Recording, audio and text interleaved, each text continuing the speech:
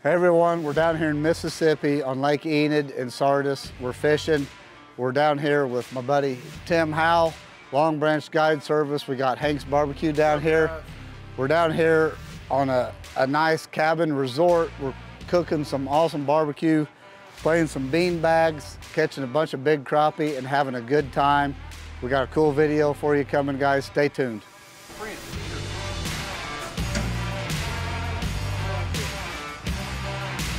Bam! Oh. There you go.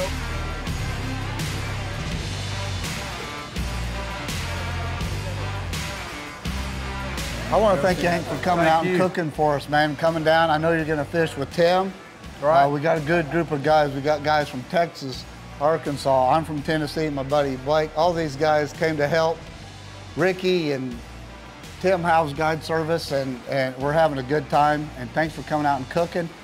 And tell us about you and what you do in your restaurant and your barbecuing. Well, I've been doing competition cooking since '96. Cook under the name of Hank's Championship Barbecue. Been in the restaurant business now for about 16 years. Traveled all over the country. We've won a few contests along the way. We've got some nice accolades, but you know, it's something we really love to do and enjoy it, but we also want to be competitive at it as well, just like with fishing. Oh yeah, definitely. It's fun to come cook for a bunch of guys like us and drink beer and play bags and hang out and go fishing.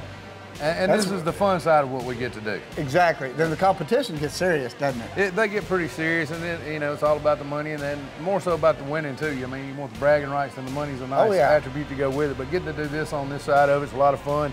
We have a good time, feed you guys. Maybe we won't make you sick, or maybe we will and catch more fish in y'all, but either way, we'll make a competition of fishing tomorrow too. Yeah, definitely. We're gonna have fun. I appreciate you. Yes, thanks sir. for coming out. Appreciate you, man.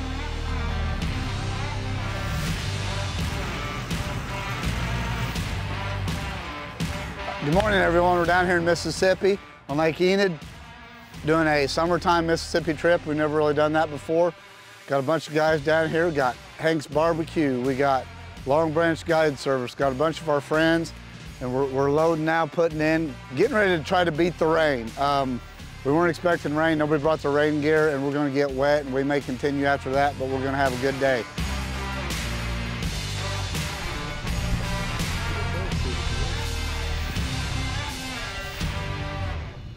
All right, guys, I took over the camera down here on Enid Lake in the summer. We're kind of skipping around. I got Shane with me, and we're skipping around boat to boat. We're here now with Jason Sandage Guide Service, and we're gonna get with them, see how they're doing it, picking up some fish, and see if they'll give us any tips on how to catch these crappie down here on Enid. All right, I'm Jason Sandage with Sandage Guide Service. We're on Enid Lake. I got Captain Jack and Miss Suzanne and Mr. Johnny out here trying to capture a few slabs.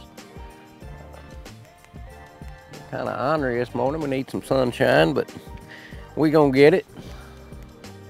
Just spider rigging minnows, double hook minnow rigs. Catching these post-spawn fish coming out, and they're migrating back towards the deeper water. With any luck, we'll get one here in a minute.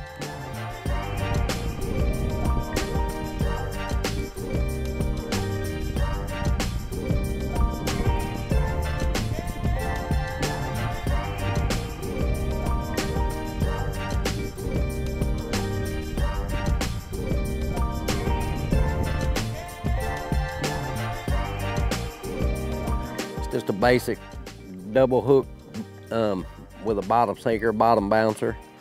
I tie a loop on it. That way the hook's free. We hook our baits bottom lip to the top lip.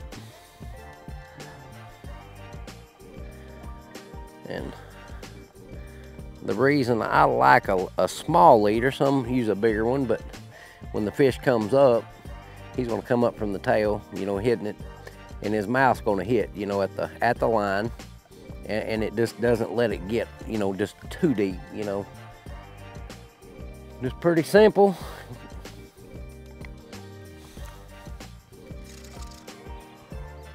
Today we're using the 16-foot ACC trolling rods. We like the longer the better for me. I like getting the fur away from the boat as I can. As far as tackle, we're going with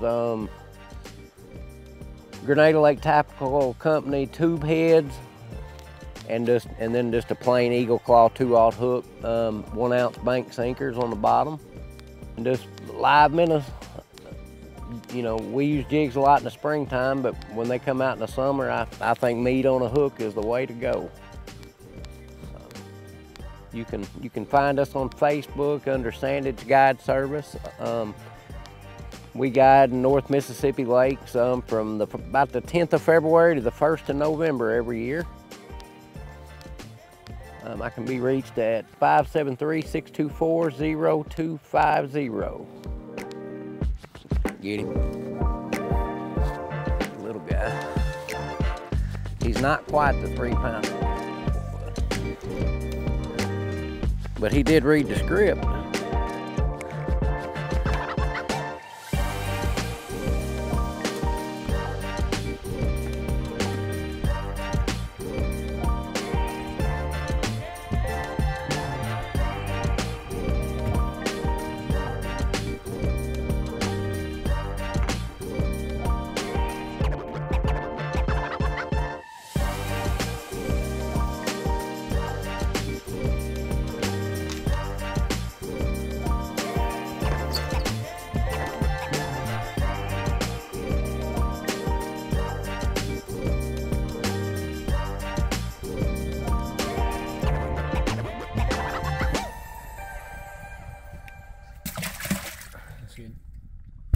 All right, guys, we're moving boats now. We fished with Jason Sandage for a little bit. Now we've moved over here with Ricky Bridges of Ricky Bridges Guide Service. We're gonna get over here with him, see how he puts his clients on fish down here, and see what tips he might have for us on catching these fish down here in Mississippi. So let's get over here with Ricky and see how it's going.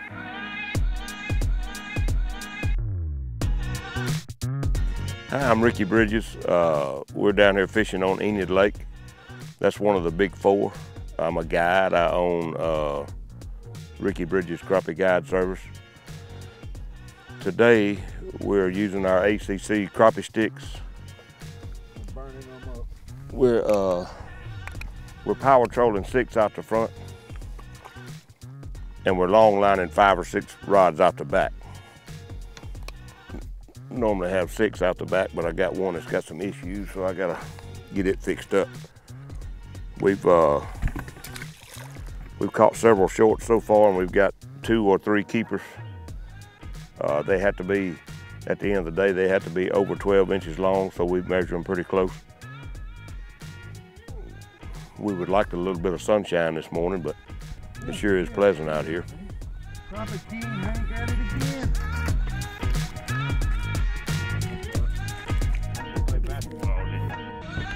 Woo!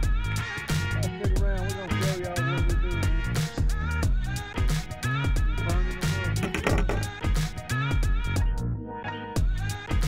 Like I said, today we're using ACC crappie sticks. We've got 16-foot rods out the front. We have 2 ounce weights with 1/4 ounce jigs. We got 1/4 ounce jig above the weight, 1/4 ounce jig below it. We use the 16-footers off the front because it gets them further away from the boat, and it tends not to spook the fish as bad. Off the back, we've got some 16-foot, we've got some 12-foots, and some 6-foot. We use them different lengths because they'll stay separated in the water column and they won't get tangled up quite as bad.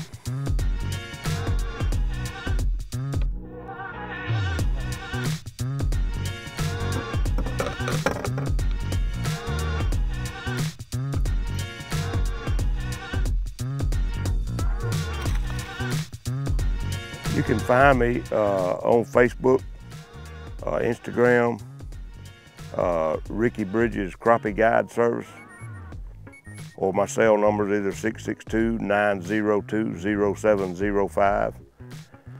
Just give us a call. We'll go over the details with you, and we'll get you set up.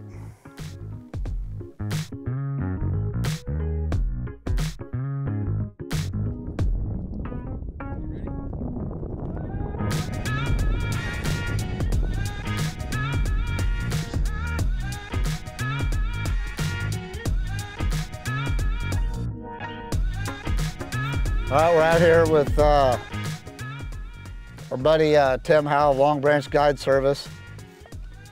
And I'm watching this big fish get ready to hit one of these baits is why I'm not looking at you. But we've never done one down here in the summertime. It's always spring when the wind's blowing 20 miles an hour. And we're out here on a flat. Why are we on a flat today, Tim? These fish have moved up out of the channel and they're up here chasing shad on this shallow flat.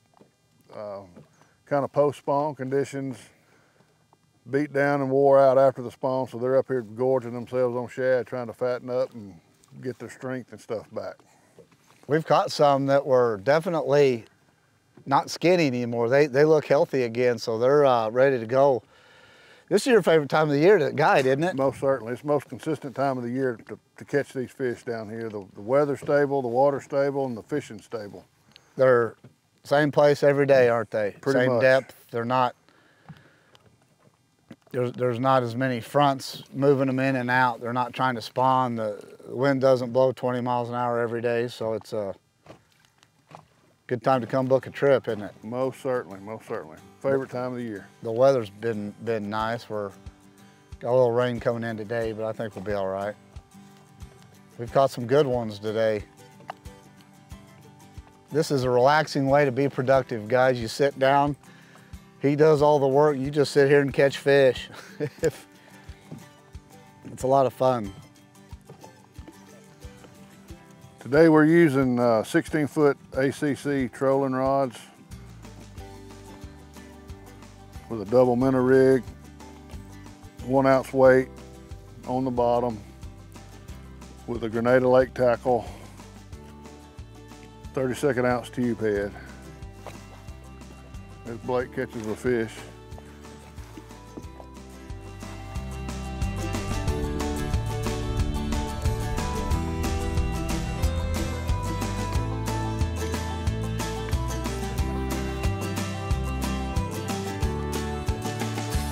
Tim Howell, Long Branch Guide Service.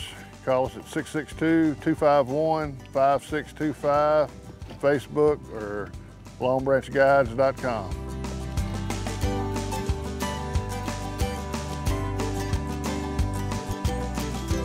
Okay guys, we had a little rainstorm come through this morning. We went and ate, come back out here. I'm in the boat now with my buddy Shane Johnson. He's just a really good fisherman down here in Mississippi.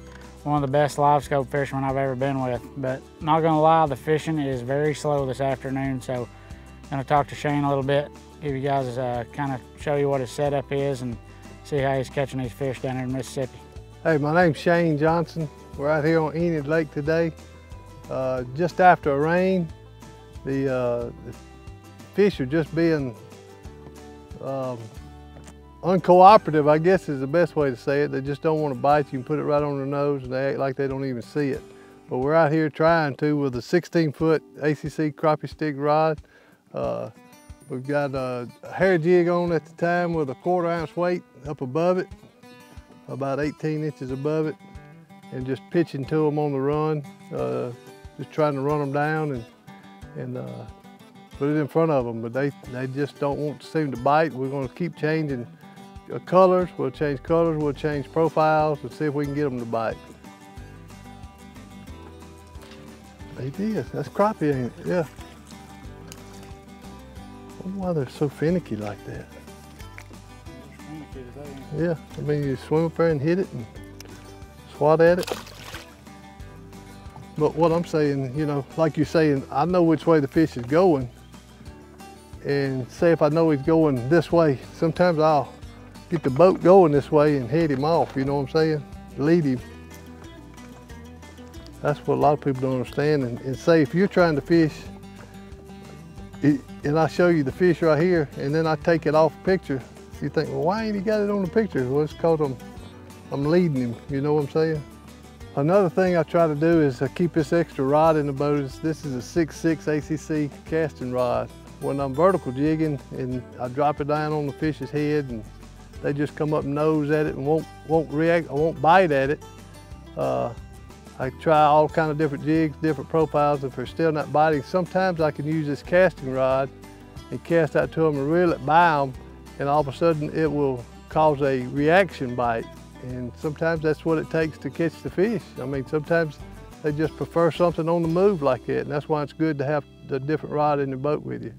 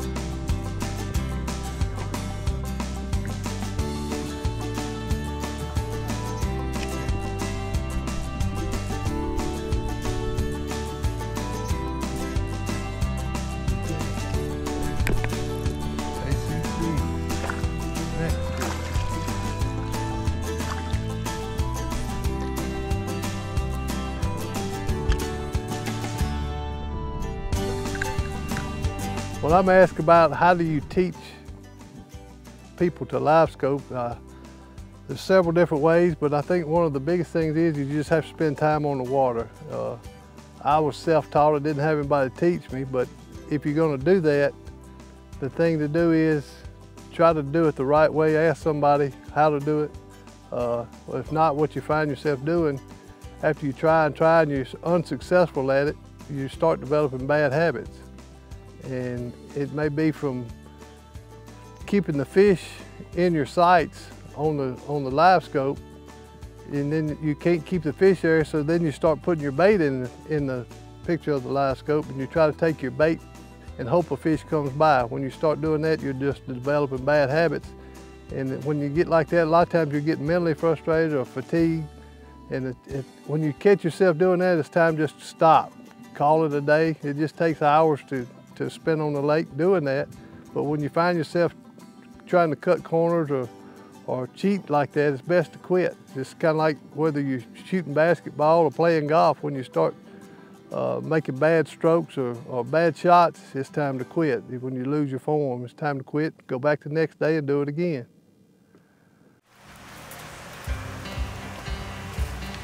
Better get one of them John Henry blades.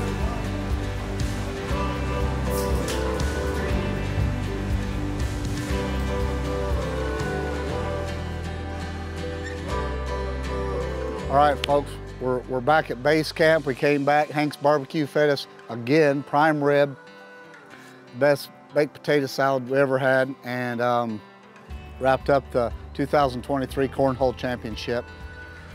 Kyle won that, so anyway, but we're wrapping it up. We caught some more fish today, had a great day, and we'll see you next time.